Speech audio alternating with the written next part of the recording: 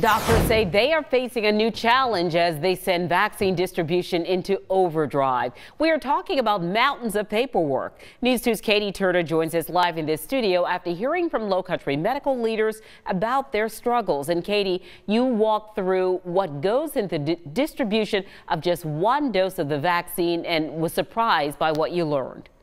Yeah, Carolyn, I'm going to make this a little bit more visual here. So imagine this is one vaccine dose, and here's some of the data that has to be documented every single time one is administered. And MUSC says they're doing this 3,000 to 4,000 times a day.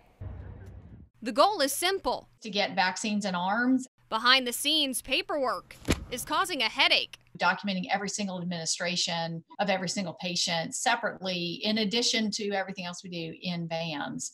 And that part is just extremely difficult and very time consuming. All vaccine providers in South Carolina have to enroll in the federal government's Vaccine Administration System, also known as VAMS. The system asks more than 25 questions for just one shot. On average, again, we're vaccinating between 3,000 and 4,000 patients a day, and it takes us at least a minute per patient.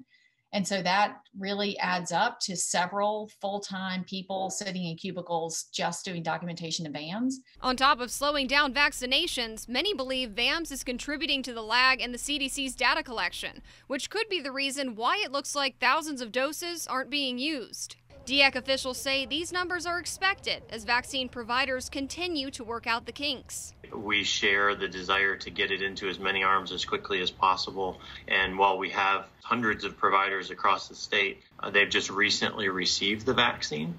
And so they're having to put the systems in place to distribute it. MUSC says they are working with DHEC to streamline data collection by using their system Simon so they can reach their goal of vaccinating 10,000 people a day. The important piece is that we all have a shared vision for what we're trying to achieve, which is no extra work and to use Simon as our vaccine database.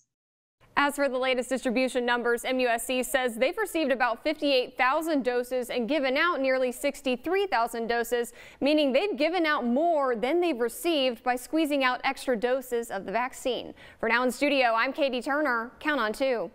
All right, very interesting, Katie. Thank you.